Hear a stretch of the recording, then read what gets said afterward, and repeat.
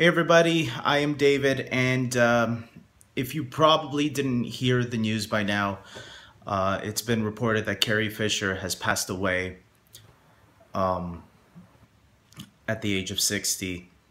And I thought I wanted to do my own little video on it, like everyone else is probably going to be doing. Because Carrie Fisher, Princess Leia from Star Wars, most Star Wars fans will know her from that. And probably people like myself will only know her from that, even though she's done other things too, like guest appearances or cameos in films as well. She will always be remembered as Princess Leia, and it's pretty tragic. It's very tragic what's happened to her, where she got a heart attack, a massive heart attack, a couple days ago, and apparently she was in stable condition, but it wasn't really confirmed whether or not she was all right. She was how she was holding up, and it looks like it was hard on her, this massive heart attack, and it took her life, unfortunately. So I would like to send my prayers and wishes to her family and friends on behalf of many Star Wars fans that are out there today. It's there's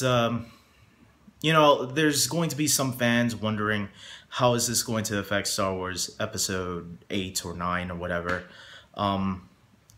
That shouldn't really matter, but it is going to cross a lot of people's minds. You can't doubt that. Whatever happens, happens. The writers, producers, let them figure that out. That's not for the fans to worry about.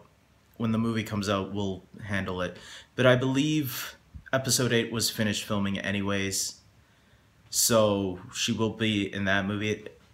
At the end of the day, it all depends on where her character arc goes in the new trilogy, right?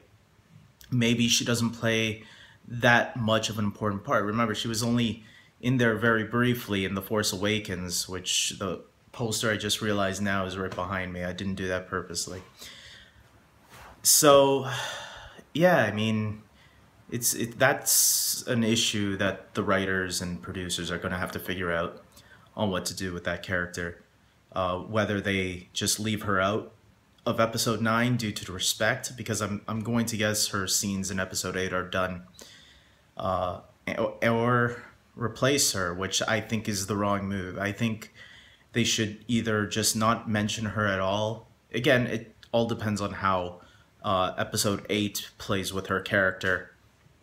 But you can easily just focus the films on Luke. So there you go. Other than that, some of my favorite, I guess, non-Princess Leia moments in her career were obviously some of her cameos and guest appearances in things. The one that I always remember the most, because I was a huge fan of Smallville, so when I found out that Carrie Fisher was guest starring on that episode, on an episode back in season 5, she guest starred on the episode Thirst, which was the beginning of season 5. Somewhere, I think it was like episode 4 or 3 of episode 5, somewhere in the early episodes of that season. And they had her play the first boss of the Daily Planet, and she had some scenes with Allison Mack, who played Chloe.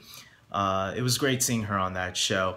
One of my favorite cameos, though, from her, from what I can remember right now, I know she cameoed in a lot of things, was Austin Powers, the original Austin Powers, where she played a therapist helping Dr. Evil and his son, whose name is escaping me right now, played by Seth Green, Scott Evil, where she was playing a therapist trying to help them both cope with being a father and a son, which was one of my favorite scenes in the movie of Austin Powers. The Dr.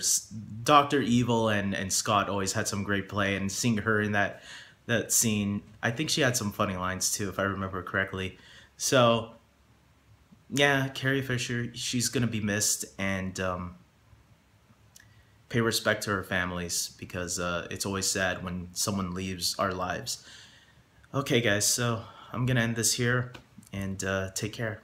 Leave your well wishes in the comment section below to Carrie Fisher and her family, and yeah, take care.